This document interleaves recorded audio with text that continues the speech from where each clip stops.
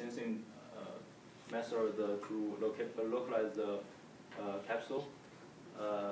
And the magnetic components will increase both the size and weight of the capsule, and the magnetic field generated by the capsule will interfere with the outside magnetic field generated by such as MRI systems. Therefore, this method is also not very good. And the current system used by the Gibbons image is a scanning system which used to scan the grid points on the surface of the body and trying to localize the video capsule with the strongest received signal strength among the grid points.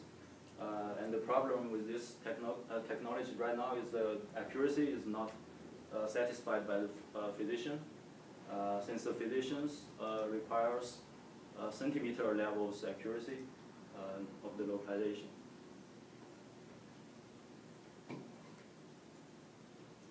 So there are several challenges for the video capsule localization inside the GI tract. First challenge is caused by the complexity of the environment, because both the small and large intestines are curled, folded, tube-shaped organs, and they are very long, so it's difficult to get accurate localization estimation.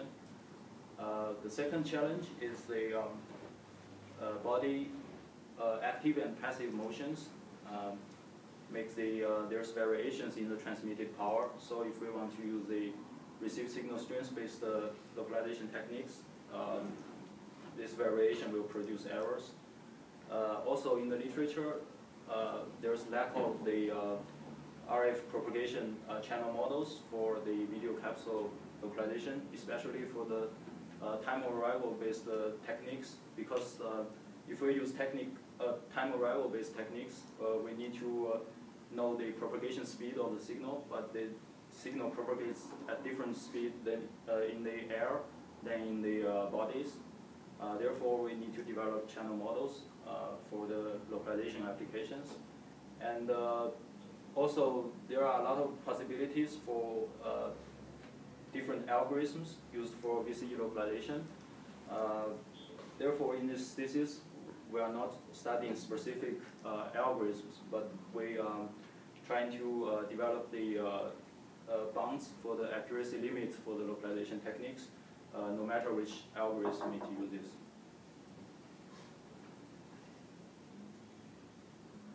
So next I will talk about the contributions of the thesis.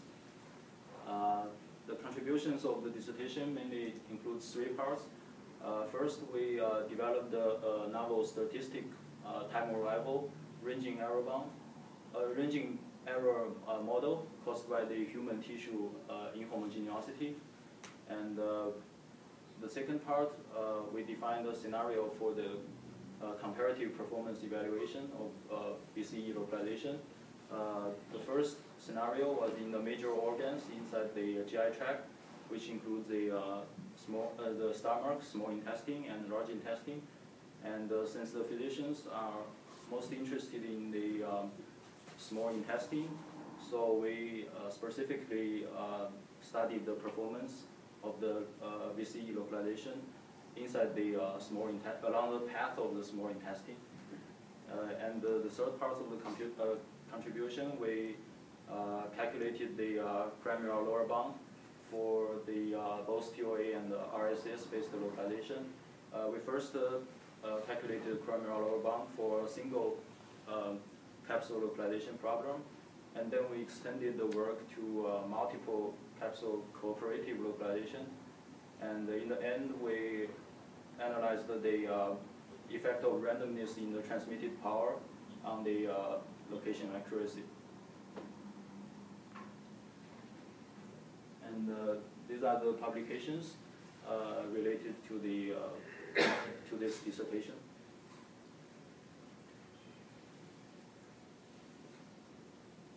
So I will start with the performance evaluation scenario and the RF behavior modeling.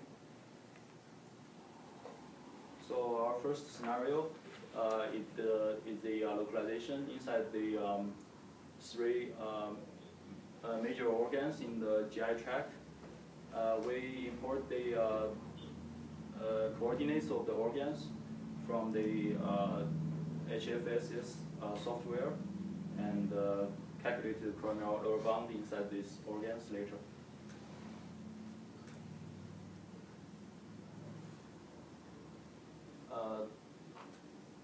The second scenario is the movement path of the video capsule along the small intestine. So we got this path from a cat model and using image processing techniques to extract the movement path of the capsule inside both small and large intestine.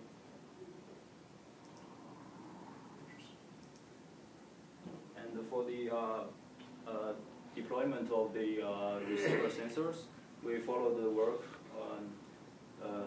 of this publication, and we developed we put the same number of receiver sensors on the front and back of the jacket wearing by a patient.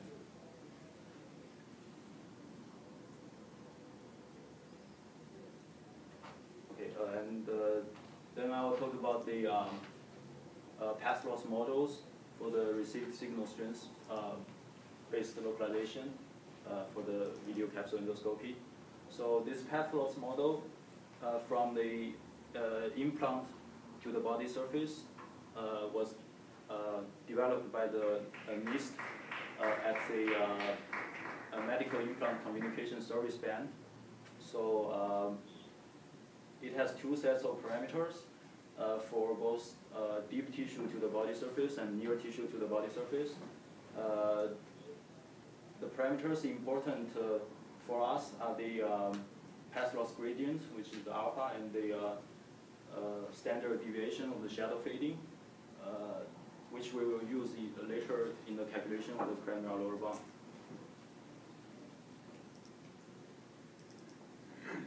And for the ranging error model for time arrival based localization, there's no channel model in the literature, so we developed the time arrival ranging error model using statistical modeling method.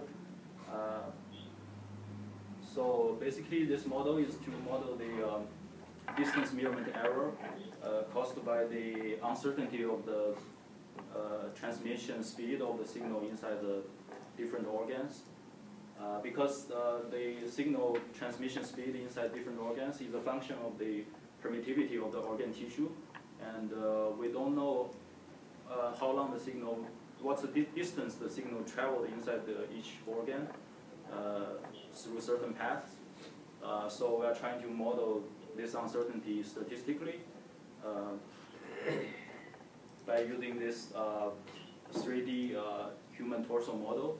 We try to simulate several hundred of transmitter and receiver locations, and trying to find each path, like what's the distance of each path going through each organ, and trying to model the distance measurement error caused by the tissue inhomogeneity statistically. And for the tissue permittivity values, we used these values for different organs.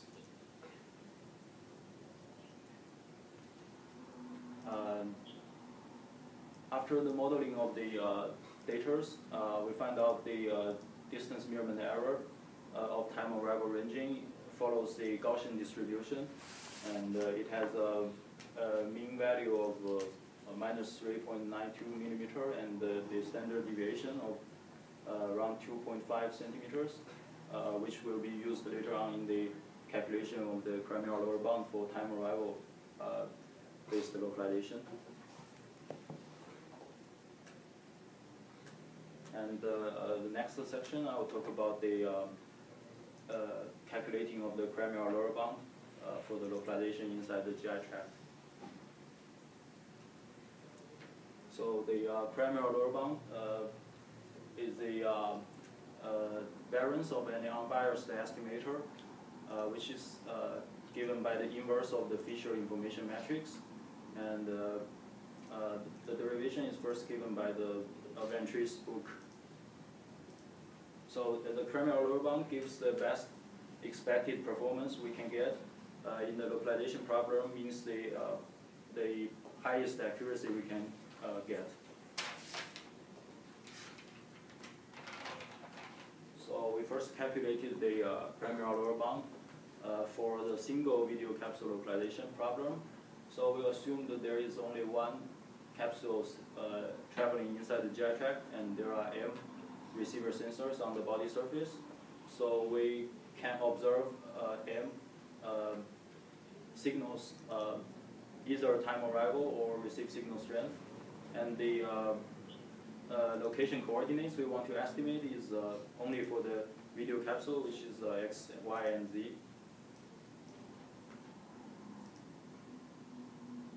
So for the observations, for the if we observe the received signal strength, it follows the if we observe the time arrival, it follows a random Gaussian random variable, which is from the ranging error model.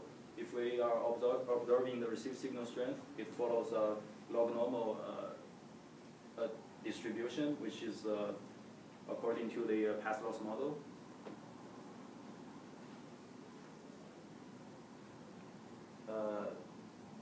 And then we developed the Fisher information matrix for the primary lower bound, and the variance of the location estimator of the capsule is a trace of the inverse of the Fisher information matrix.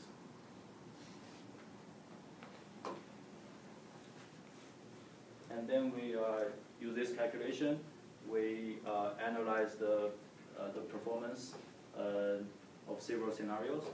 The first one, we analyzed the effect of the organ shape and the location on the localization accuracy.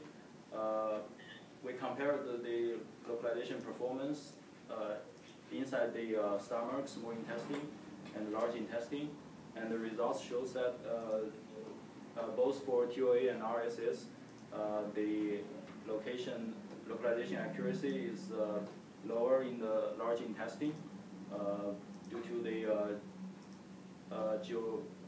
the location of the large intestine to the receiver sensors.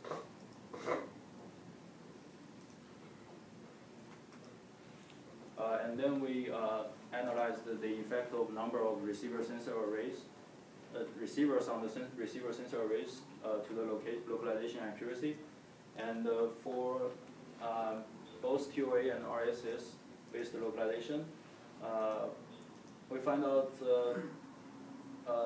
when the receiver sensor number is less than 32, it cannot provide satisfied results. For RSS, if the receiver sensor number is less than 32, it cannot provide errors less than 5 centimeters. For the time arrival based techniques, it cannot provide the accuracy less than 1.5 centimeters.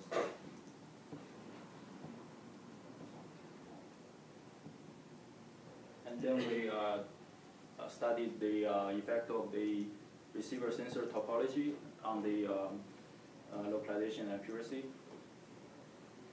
We analyzed the 3 different kind of topologies.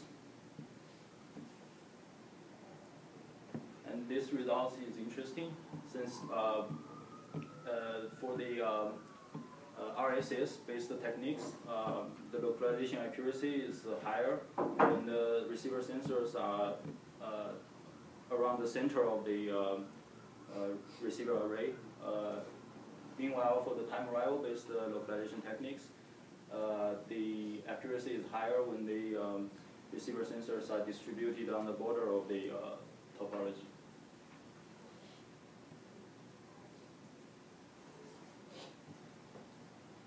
And then we extended our work for the single capsule localization to multi-capsule cooperative localization. So I will first introduce what is cooperative localization. So in the non-cooperative localization, the unknown nodes can only communicate with the reference points. Therefore, we need either like many reference points, or the reference points transmit power should be large so that it can cover all the unknown nodes. However, in the cooperative localization, the unknown nodes can communicate with the reference nodes, and also they can communicate with each other to transmit the informations. Therefore, it can provide higher accuracy, and it requires less reference points. So for for the video capsule localization scenario, we assume there are n capsules sent into the patients like sequentially, and still there are m receivers, and we want to estimate the location of the n capsules simultaneously using the cooperative localization.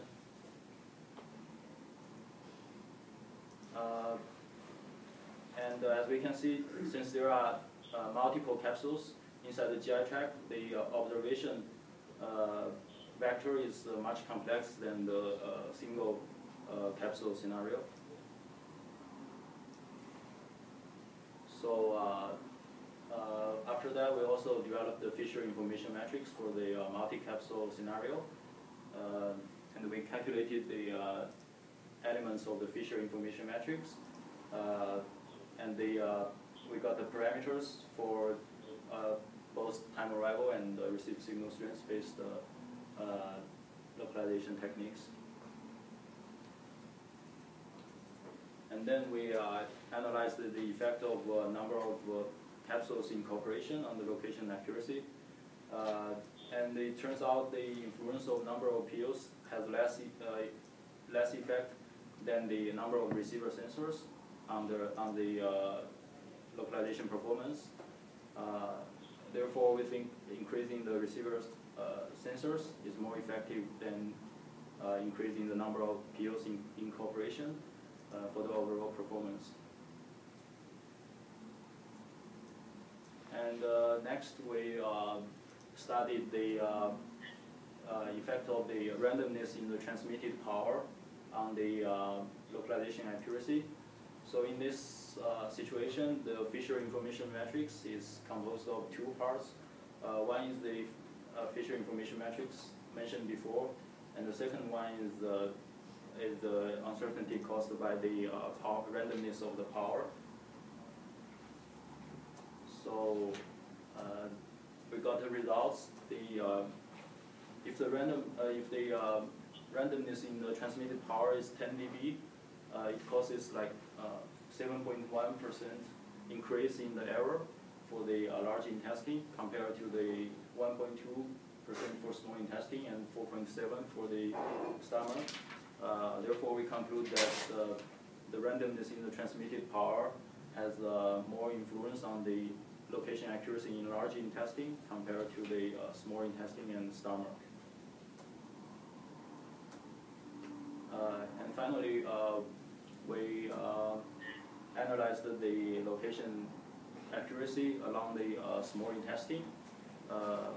We analyzed the accuracy from the start of the small intestine to the end of the small intestine, which is 8 meters in total. And from the results, we found out the fluctuations of the localization accuracy using received signal strength is much larger than using the time arrival based techniques. But they appear to have the similar behaviors along the path, like in several distances from the starting point. They appear to be the higher levels and lower levels at the same location. So finally, I'll give the conclusion and future work. So from this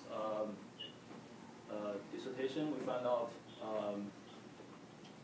it is possible to achieve 5 centimeters localization accuracy for RSS-based location techniques and 1.5 centimeters for time arrival-based localization technique.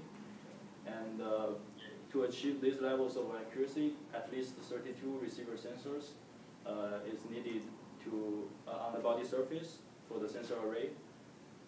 And also, the number of receiver sensor array is more important than the number of POs in cooperation. We also analyze the randomness, the effect of randomness in the transmitted power. And finally, since the physicians require accuracies up to 10 centimeters, the results of this study suggests that the RF localization technique is practical for the VCE localization. The future works have 2 directions. We can either using the movement models, which our lab is working on, or the landmarks along the small intestine, using image processing to increase the localization accuracy. Or we can also use the Kalman filter or the particle filters to combine the RF localization with the other techniques such as the inertial sensor measurements to increase the localization accuracy. These are the complete publication list of mine during the years I'm in the series. These are the first are the ones related to the dissertation, and then it's the other papers related to indoor geolocation and robotic applications. And that's it.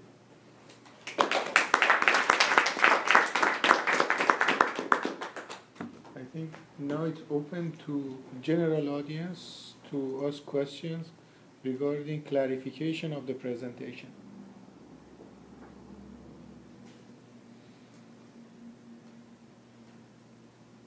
It was very clear.